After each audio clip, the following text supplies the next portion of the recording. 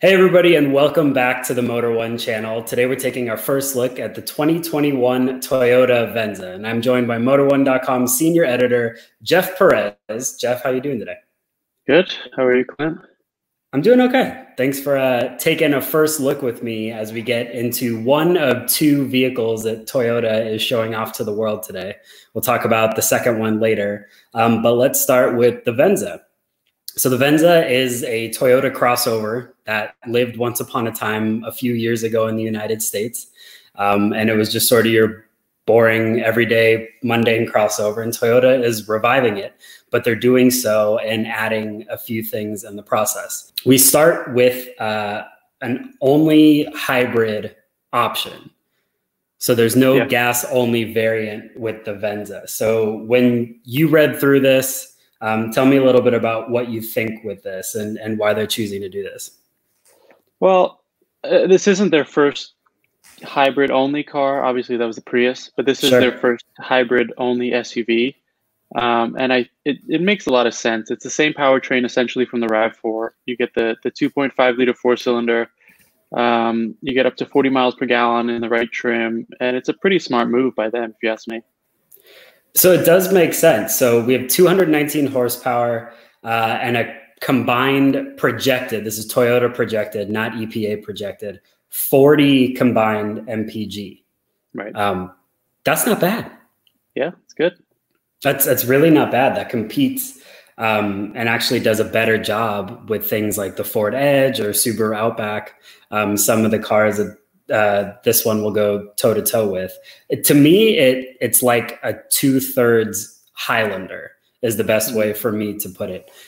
When you look at the exterior design, what's the first thing that comes to your mind? Granted, this car's not that exciting to look at. It's not. I like the profile a lot. It's pretty sleek. It looks streamlined. Like you said, it looks kind of like the Highlander, but it definitely has a unique design. The front grille, it's a little weird, but I think overall it works. It looks nice. Is there anything that jumps out at you like, oh, this is definitely pointing Toyota into a specific design direction? Is there anything that just screams, yes, they nailed this, or no, they didn't nail this at all? Toyota's always infamous for their big grills, and I think that's still sort of true here. It's a little toned down than what you get on like the Highlander, but it's still pretty noticeable.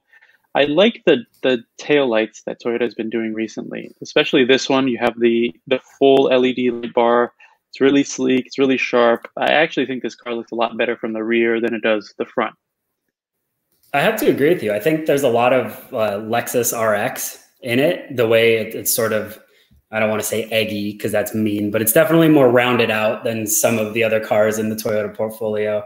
Yeah. The Highlander looks pretty different than this car. You can definitely see some similarities in the face, but like you said, the single LED tail light, I think it's pretty clean, good design. Yeah, I agree. I already mentioned it's kind of like 2/3 Highlander, and that's really regarding the size of the car, but inside it's pretty much a Highlander. You can get the same 12.3-inch infotainment screen. You can get the same 7-inch digital instrument cluster. There's a 10-inch head-up display, which is really cool to have in a crossover like this. And then they're doing some new things like a fully digital rear view mirror. And they're even throwing in this fancy new panoramic sunroof that can go opaque. I think they're calling it like frost control or something. Yeah, I think it's nice. I like what Toyota has been doing recently with a lot of their interior designs. And like you said, this kind of just mimics the Highlander. One thing I will say that I don't like, just by looking at the images, you can already see that they updated this with their new infotainment. Yes. And we had some issues with that in the Highlander. It's just very confusing and messy. But you do get CarPlay and Android Auto standard, so that is nice. But otherwise, like I said, it's just it's a nice, clean design overall. Yeah. I think you and I are mostly in agreement when we tested the Highlander a couple of months ago. The screen is nice to work with. It's you know, you can it's not bad, but the menus in Toyota infotainment is just nuts. You have to click through 40 different menus just to get to something, and it's pretty convoluted.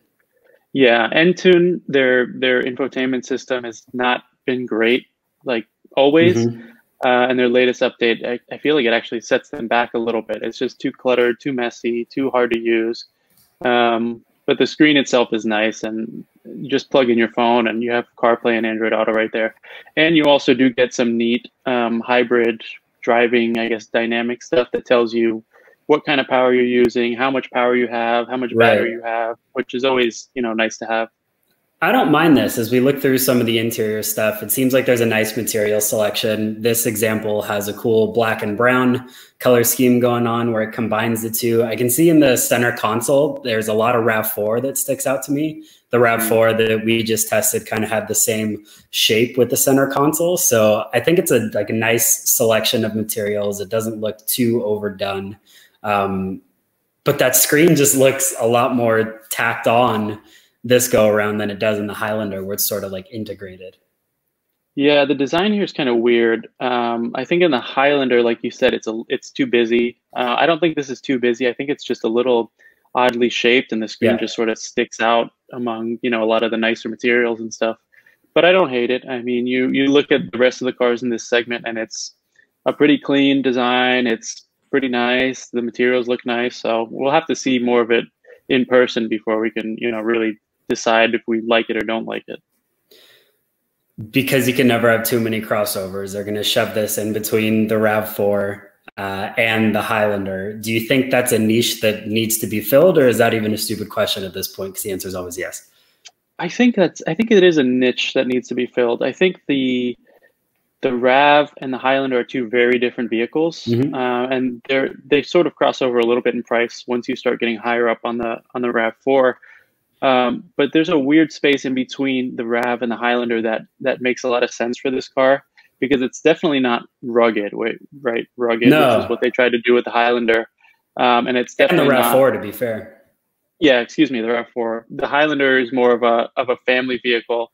So I think the Venza makes sense in between that. If someone, say doesn't want the rugged looking RAV4, but they also don't want the huge Highlander. Yeah, I mean, it seems like it's going to work out. Like we kind of talked about at the beginning of this video, I think the hybrid only strategy isn't a bad one. I think if anything, that's sort of the thing that Toyota leans into. They've been hybrid strong for so long. They have the Prius DNA to work with. They have the hydrogen car, which I'm forgetting, like I always forget, but it looks good now. The Mirai, because they brought it back to life and it looks like a car now. So they're leaning into this hybrid thing, and let's see how it works out for them. Yeah, let's see. Any final thoughts on the 2021 Toyota Venza?